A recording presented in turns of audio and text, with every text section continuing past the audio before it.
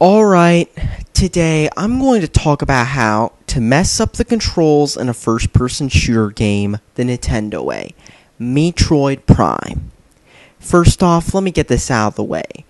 Metroid Prime, I wanted to like this game just like I did many other games, but of course, I went into this game with an open mind and I just hate this game. But let me just start right off the bat with the number one problem. The control scheme is so awkward. It's like they didn't even try to make a good control scheme, shall we say that? Okay, let me just start the game off, shall we?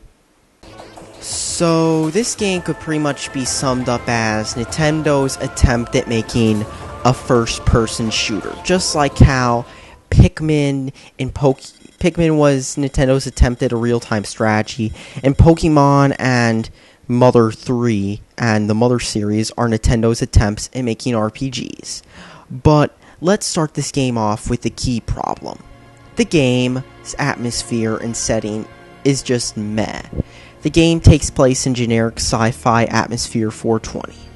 Let me just get the first part out of the way.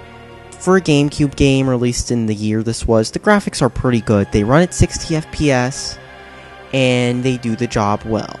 That's the one good part of the game. The controls, on the other hand, total disaster.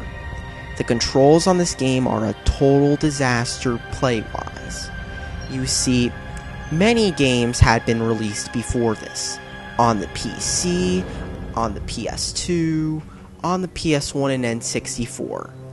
And of course, this game came out after a certain Xbox game, which shall be known as Halo 1. If you don't know what that game did to gaming, let me tell you.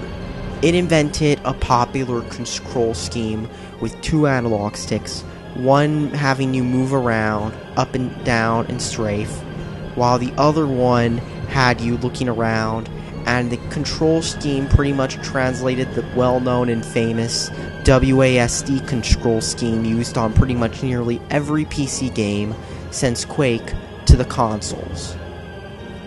And that's pretty much what that game did. This game, on the other hand, nope. Ignore what that game did in other games and do its own thing. Because the controls are terrible. So let me tell you how bad they are.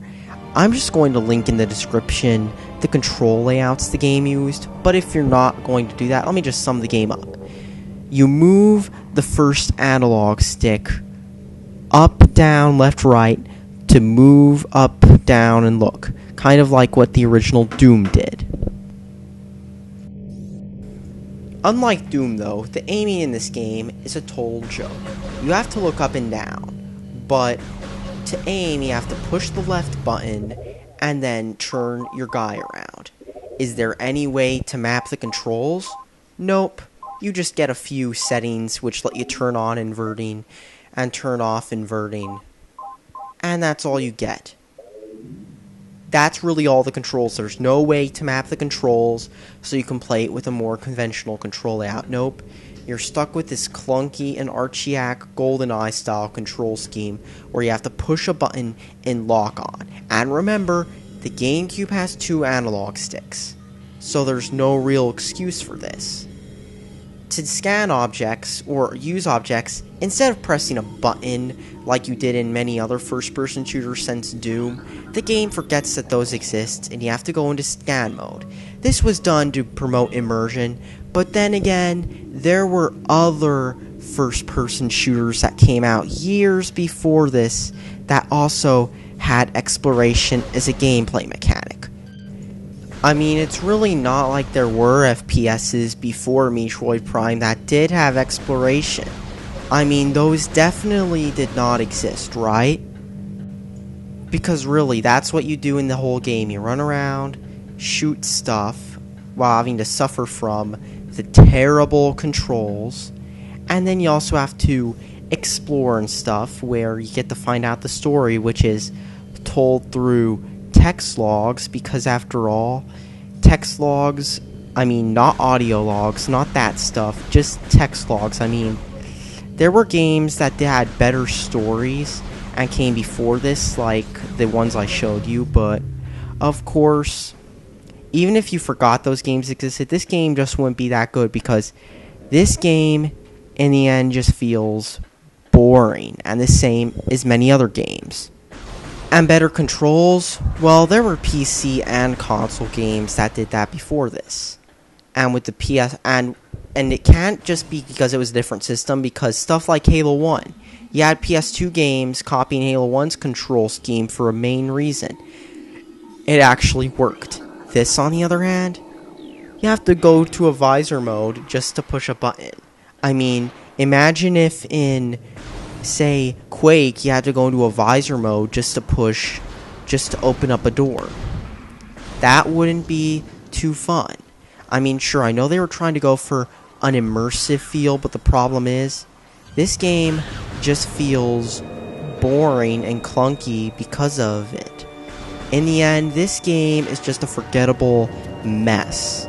The only thing that's not forgettable are the controls. The controls are so bad, you'll remember the controls when you're trying to, you know, think of bad games, the worst controls you've played. You can just say, oh, play Metroid Prime, and you'll be like, ew, what is this crap? And then you'll wish you played Sonic 06 or other more laughable games if you're looking for a laugh. All in all, avoid this game, and trust me, there are better games of exploration before this game and after this game. And maybe it's because I've been playing other games that this game just doesn't seem so good. Maybe it's because I don't just play games with one company logo on it. Anyways, thanks for watching, and subscribe for more.